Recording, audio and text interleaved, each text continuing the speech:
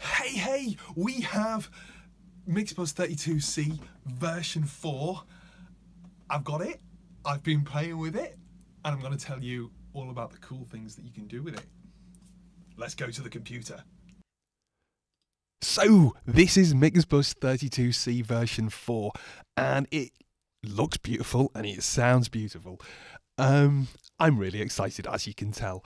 The lovely folks at Harrison sent me a copy a little bit early so I could have a look, have a play, give it a test, and do a video for you guys. So let's have a look. Well, first of all, if you're familiar with version 4 and you watched my version 4 tour, which so many people have, amazing, then you'll know about some of these features, but there are some things that are specific to 32C that I'm going to talk about. That'll be more towards the end. So I'm going to try and do this with a slightly different flavour than the original video, but hopefully cover all the same points. First up, the GUI looks different, doesn't it? And it looks better.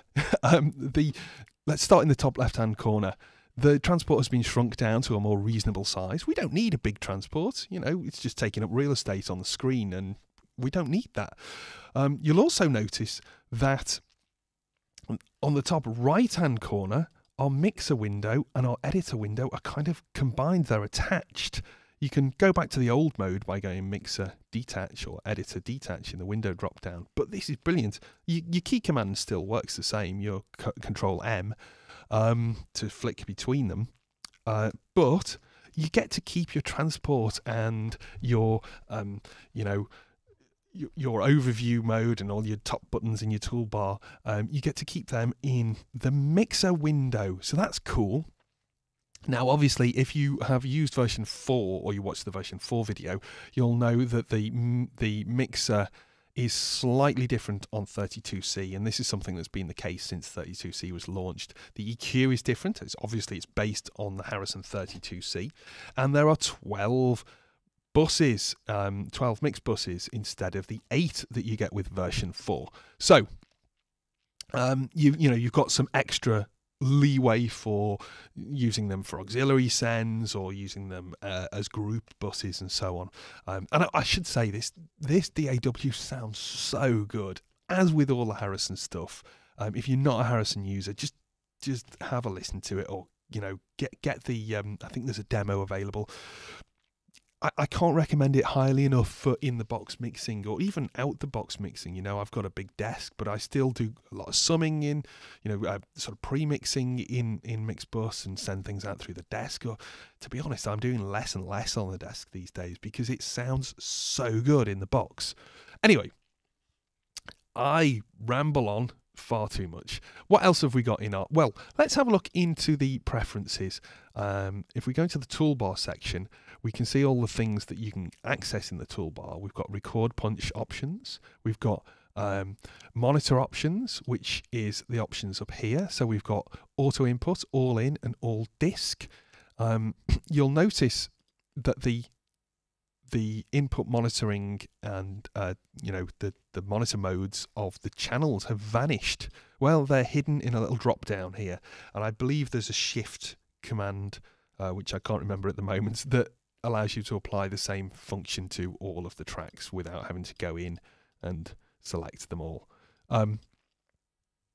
So we've got, we can put everything in all-in mode for when we're setting up a recording session, all disk mode for when we're doing an in-the-box mix, and auto-input mode for when we're doing kind of overdubs and things like that. Or, we might have a band in the room and we want to communicate with them. Even situations like this where I have a voiceover mic, this is in auto-input mode. And, of course, on solo isolate, so I can solo things and it won't remove my voice from talking to you. So that's the sort of the basics of the channel strip. We'll talk more about the channel strip a little bit later. We've got our input mode. We've got follow range and auto return. We've got some time code stuff. We can right click and view these in different views. And our range selection, which will come up here, so we can check ranges and we can see how long our lengths are and such like. And then this little baby up here, which let me get the correct name for this because I always forget the name for it. It is the navigation timeline, I think. Navigation timeline. It's incredibly useful because if you are, careful, and for instance, you might want to set up, I don't know, chorus 1. If I can press chorus 1, there we go. Then obviously that will appear up here. We simply click and we can return to that point even in the mixer window. So, it's a great way of jumping around the project just without having to go back to your edit window. And it saves me so much time. Since version 4 came out and I've been doing this, I might save 10 seconds or 5 seconds, but once you start saving 10 seconds or 5 seconds hundreds of times every day, it makes your life so much easier. So that's a cool tool. And finally, well, obviously we've got the editor and mixer flick buttons here, but finally we've got this little Lua script area, and we can view up to 8 quick buttons for our Lua scripts. Now, Lua, spelled A-L-U-A, is a scripting language that's been integrated into Mixbus, and we can do all sorts of really cool things with it. I've got some scripts coming out, which we think are going to be part of the Russell Cottier Mix bundle, and I'm really excited to tell you about them, but I can't yet. Lua scripts can complete everything from custom plugins to session scripts, which is where you might want to run a particular function which you can assign to these 8 buttons, or we can pull them in with the scripting manager, which there we go, script manager, and we can assign all different action scripts, action hooks, and session scripts. So action scripts are things like I've got faders to trim set up here, and I'm going to run that. Any of you who are familiar with like relative mixing, maybe on the SSL consoles, or trim mixing on other DAWs and so on, will enjoy this. Basically, this particular script, which comes bundled with the package, it will let you set up a mix. So we have a mix set up here, and we might have a fader right down here, and we might want to do some fine control on that fader, or all the faders in fact. So all we do is we click the script faders to trims button, and lo and behold, all our faders have returned to the 0 point, but the sound is exactly the same because a amplifier plugin has been added for each fader, so our levels are all correct. Now we can do our tight fader rides, and we can have a much higher resolution. Look at that, I can wiggle a fader, and there's a much larger distance per decibel around the 0 point than there is if my fader was right down here. I do a tiny wiggle and I'm really scooting through the decibels there. There's also action hooks. I've got save snapshot after every export setup. So that does exactly what it says on the tin. Every time I do an export, it will save a snapshot, and you could think of all sorts of cool things to do, couldn't you? With you might be doing, I don't know, an audio book or something, and you might want to have, after every time you press stop, you might want to have a marker put in or something like that. And it's all stuff that you can actually do yourself with a small amount of programming skills. And there's loads of action scripts you can go and customize as well. Session scripts are similar as well. These are ones that kind of run, they're loaded into the processing engine and they run in real time. It's easier if I just read it out.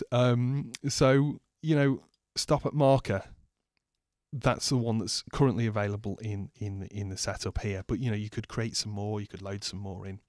Let me just show you the scripting interface as well, because this is really good. It's basically a little programming interface, and you can I don't know, bring in snippets and work on them and then save them, and then they'll be accessible, or you can run them. And you can do all sorts of great things. I can't say too much about what we're doing with the Russell Cottier scripting at the moment, but it's very exciting, trust me. This kind of thing, I'm using scripting every day now in my mixes, and man, it's like living in the future, let's just put it that way. So, I've prattled on enough about the toolbar. What else have we got? Well, we've got something really cool. You might have noticed when I dropped this down. Yes, VCAs. VCAs are now present in Mixbus 32C version 4. Track, add track, bus, or VCA. So I'm just going to add a VCA. What's a VCA? Well, it's a voltage controlled amplifier, and it sort of comes from the days of the old automated mixing consoles, which used, instead of flying faders, they would use a voltage controlled amplifier, and that would be controlled by a very sort of primitive computer sort of setup, or even not a primitive computer setup, just directly off a VCA fader. And they're really useful. So how do they work? Well, I can have groups, of course. This group is called Dan Drums. Now, what I can also do is, so I might want to assign these drums here to the Dan Drums group. That's fine. Yeah. But what I can also do is I can assign individual tracks to a VCA. Now, I'm just going to assign these two. And look, yes, the VCA allows me really high resolution control over these faders. Look how much longer it is as well. And you know, I can just trim things up and down as required. Now, the keen-eyed amongst you will have noticed there are some new buttons as well. There's a spill button. Yeah. What's happened? I click the spill button, and it just shows what is assigned to that VCA. You can do the same with these buses as well. Now, what is this for? Well, if you've got a track with, I don't know, 100 tracks of audio or something, and you've got everything grouped together, you know, you don't need to be viewing all of the drums while you're working on the guitars. So instead of having a view group or anything sort of complicated like that, you just click spill. Now, the cool thing about spill is that it knows what is assigned to each bus.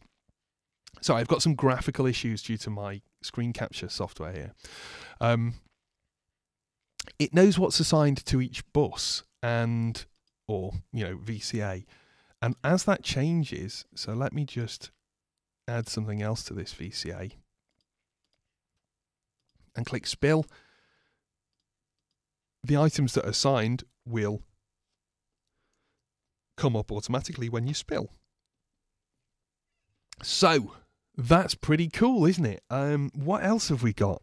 Well, there's a few other kind of fixes, keyboard shortcut changes, Windows management alterations. But the cool thing that I noticed when I installed Mixbus version 4 was that we now have access to Mac VSTs. And of course, you've got AU and LV2 and the Linux Simple Developers protocol, and also Lua as well. So we've got loads of different types of plugins that we can access, and you know, there's no risk now really of feeling left behind, because most developers who are releasing plugins will either do an AU version or a VST version, and there's loads of great sort of free kind of community driven VSTs as well that people have been making.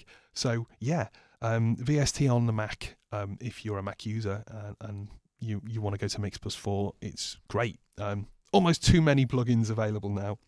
So there's some tempo change management alterations have been made in Mixbus version 4, and I've actually done a separate video on that, so I'm not going to go into too much detail with that. I'll put a link in the description below. Okay, so there are two more things that I wanted to discuss with you, and I left them both to the end because although only one of them is exclusive to Mixbus 32C version 4, they kind of relate to each other. So let's have a look at our buses. We have a knob that gives us stereo width. We can move it down to mono, we can spread it out to stereo, and that's really cool because it means we can, we can make panning changes for groups down the line to make things more or less tasteful, more or less wide, and we can automate that as well. I do a lot of width automation in my buses, and this is a feature that I've really been waiting for to pop up in Mixbus because it is invaluable. Also, you sometimes if you've got a reverb, you might want to bring it down, make it a bit less aggressively wide, likewise with delays. So, why does this relate to the new exclusive feature? The new exclusive feature is panning in the Mixbus assigns. Now, you might think, oh, well, we already have panning, don't we? Because we've got a pan knob. Well, no. This pan knob now simply, well, it can control panning to all the different Mixbuses, but once you go into concentric mode here by shift double clicking on any of the Mixbus sends, we get a concentric mode, and the outer ring, so the inner knob controls the level that goes to each bus. The outer ring controls the pan, so we can shift drag that and move it around. Now, why is that cool? Well, it's cool because it means we can have a different pan for each individual group. We can pan our sends to our reverbs differently to our pans to the master bus. That might be good because, for instance, when I mix fiddles, violins in a folk context, I quite often pan the reverb to the opposite side, or more reverb to the opposite side. Say they're panned to the right, I will pan a lot of reverb to the left. It balances the sound in a small group, but it also helps kind of not swamp the violin as it is, but give it a nice ambience. So there's lots of different reasons you might want to use those that parameter, and it's really simple to get to. Just double click, shift and drag click. So yeah, that's Mixbus 32C version 4. I'm sure I've missed some fundamentals out here because there's just so much new stuff and it's so powerful. I'm really excited. It's out on Monday, which is when this video should be out, and I think you're all going to really love it. Happy recording. I'll see you next time.